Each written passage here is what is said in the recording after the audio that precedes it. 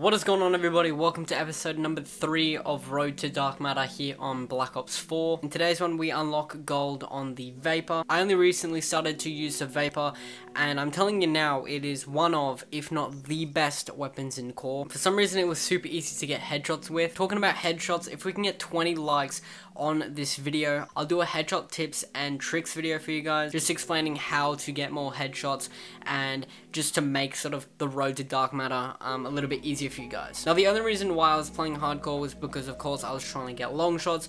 It seems a bit campy, as I've said in many of my gameplays recently. However, as I said, I was going for long shots. That's why it does seem a little bit campy. Elo on this gun works very, very well. I did recently switch to reflex and then switch back to Elo, but Elo for me just always seems very good, especially considering that you get into close gunfights. This gun is very good up close as well as far away. It's kind of like a peacekeeper. It's like a mix between an SMG and assault rifle. Here's a class that I did use for most of the grind to Dark Matter, but I will be releasing a better class for this weapon very, very soon. With all that being said, I hope you guys did enjoy. If you did, smash the like button. Also subscribe if you guys haven't already. And as I said, 20 likes for the headshots, tips, and tricks video.